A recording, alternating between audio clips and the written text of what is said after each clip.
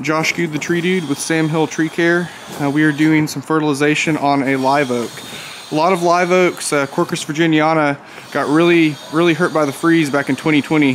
So it's good to give a little bit of a boost to it. In a natural forest setting, you have leaves, logs, dead animals, kind of natural nutrient cycling. You don't have that necessarily in the urban landscape, so it's good to give back a little bit. Our fertilizer, we're trying to put out 2 pounds of nitrogen per 1,000 square feet. Slow release nitrogen. What we use is water insoluble, so it can rain and rain and rain. It's not going to go off site. But yeah, Josh Good, the tree dude, signing off.